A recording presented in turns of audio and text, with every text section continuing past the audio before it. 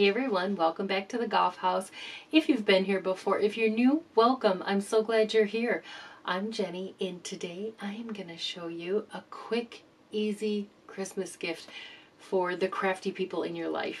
Today I am going to show you how to make this cute little scissor holder. This is a great gift item. You can hold your little scissors in the front pocket and your big scissors in the big pocket.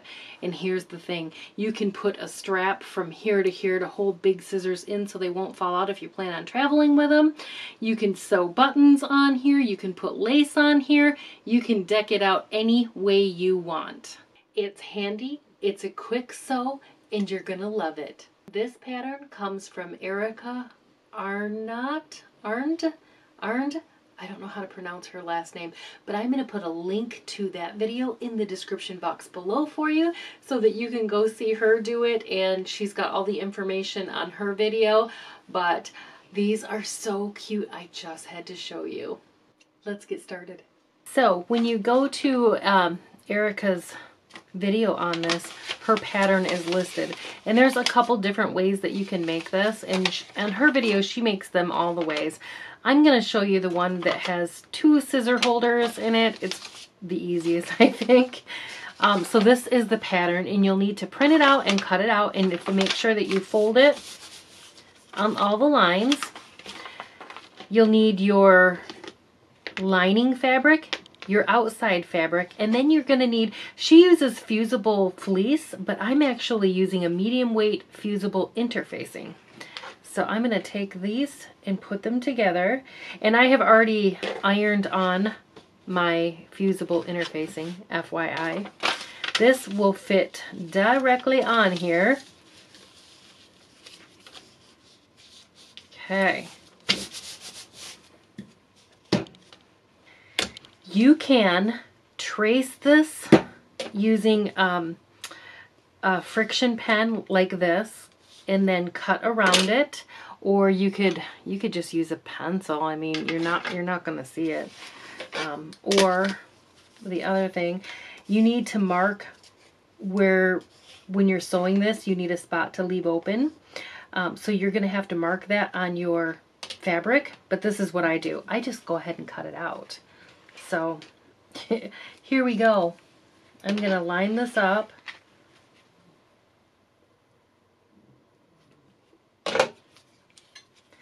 And I'm just going to go ahead and cut it out rather than trace it. But you do whatever is the easiest for you.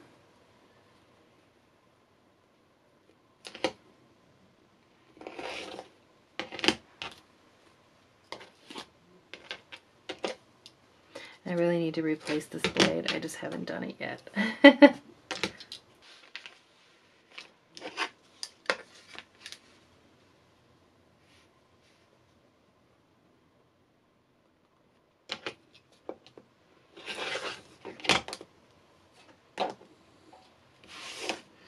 When I'm tracing this, cutting it, I'm keeping my hand on the pattern so it doesn't move. If you have one of those spinning mats, that would work perfect for this. I do not have one of those.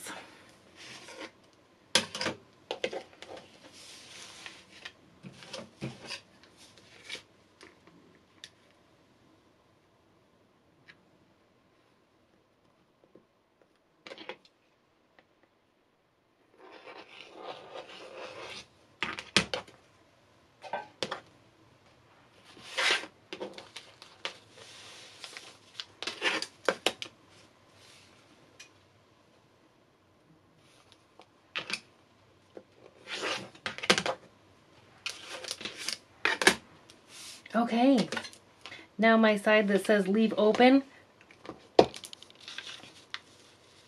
just kind of move it down and mark it. You don't have to be exact.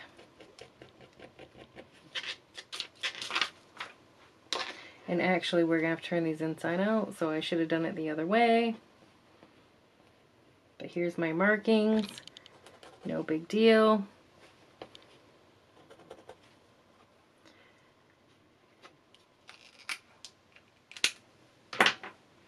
Now we want a pin because we are just going to sew this.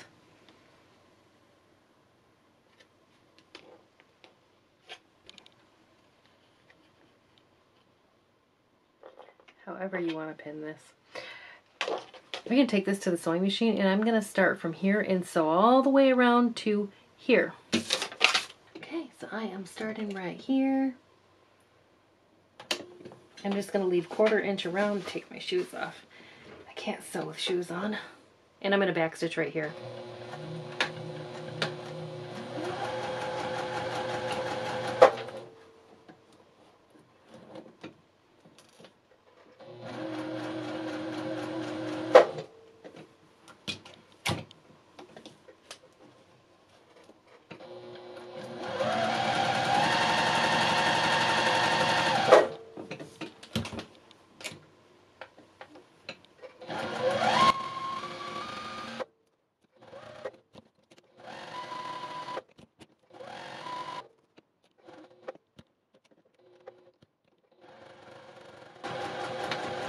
Backstitch at the end there, and then cut your thread. And then we want to turn this right side out. So what helps this is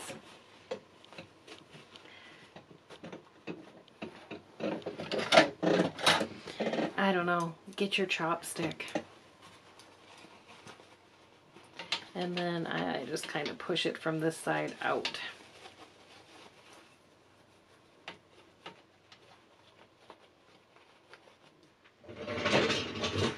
Okay, I'm going to use this to poke out my corners. You can use the 3-point turner. This one is, it's by Clover.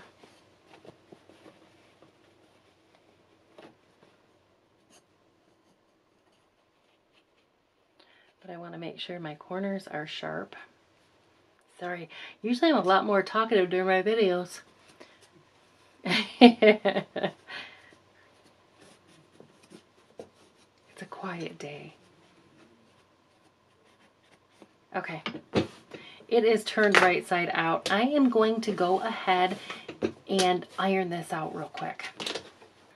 Okay, so we have our little shape here. Almost looks like a casket, a Halloween casket. So we have our opening right here, right where this shows. We need to fold this up just like this, and it always takes me a few minutes to find exactly where I need to fold it. Okay, so there's my opening. So I fold here, and then this comes over to here, and that is going to be what our scissor holder looks like. So I'm going to go ahead and stick my iron on here really quick, and just so I can kind of press the crinkle into it. Okay, I've put my iron over it, and now I'm just going to use a couple of clips.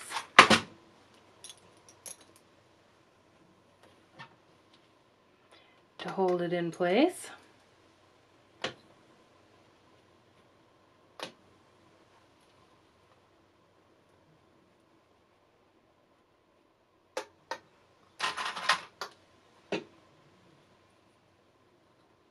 Like so. The last thing we're going to do is take this binding, and this is optional. You can just take this and sew it 1/4 inch from end to end, and then 1/4 inch from end to end this way, and close it up. But I'm going to put on this little binding right here. So I'm going to line it up and put it under the clips here.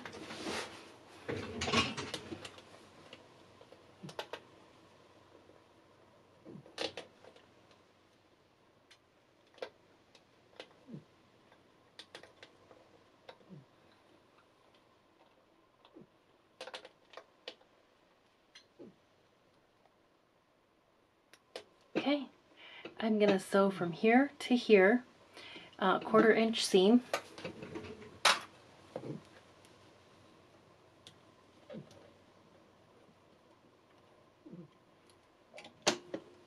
Be careful, this is super thick.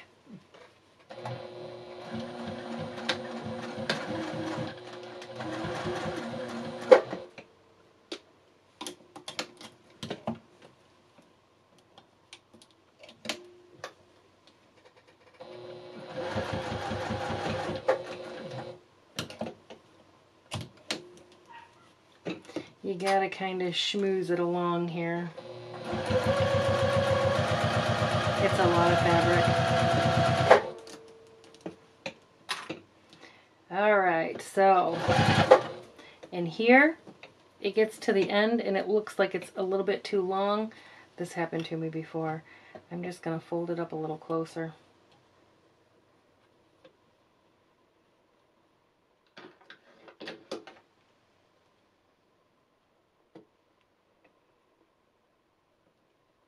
Okay.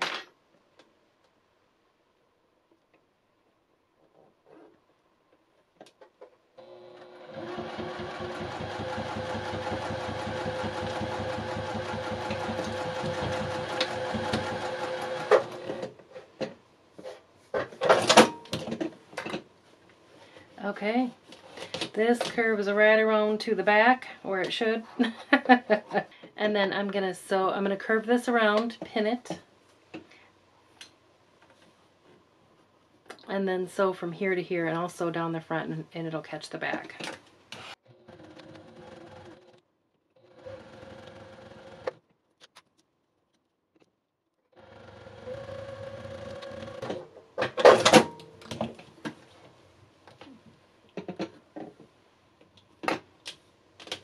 Okay, and then I'm going to sew this side.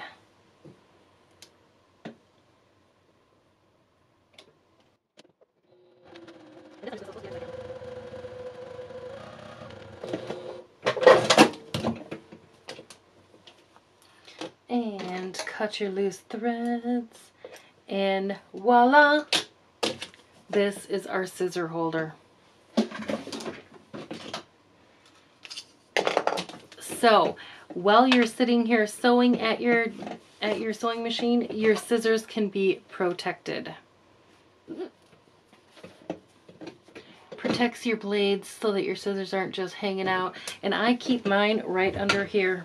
Okay, that's all there is to this cute little scissor holder. It is a quick project. You can have this thing done in under 15 minutes. Again, I will put the link for Erica's channel in the description box below, linking the video, the original video with this pattern on it. So go over and check her channel out if you don't know who she is. She has excellent sewing tutorials. If you enjoyed the video, please give it a thumbs up. If you haven't subscribed yet, please subscribe. It really helps me out a lot, and I sure do appreciate your support. You can find me on Instagram at jenijgough18. I'm also on Facebook, and you can visit my blog for all of my recipes at jenijgough.com. Thanks for watching. I'll see you next time.